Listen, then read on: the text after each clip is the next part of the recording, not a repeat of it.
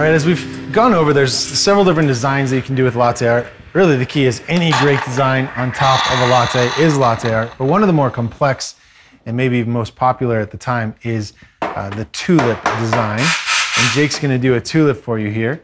You can see that he has his smaller pitcher with this size cup. He has the ability to start and stop the milk flow, which is gonna be key for the tulip design. So he's pouring, stopping, restarting, and that's what's causing the definition or the different brown circles around the white microfoam. And that's what we have, a tulip design or a double heart. It's beautiful, good job. Thanks.